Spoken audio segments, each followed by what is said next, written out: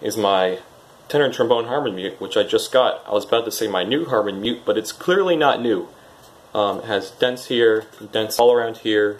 Quite frankly, this thing belongs in a museum. The stem still moves, and it's hard to take out and put back in, so I won't do that here, but it works.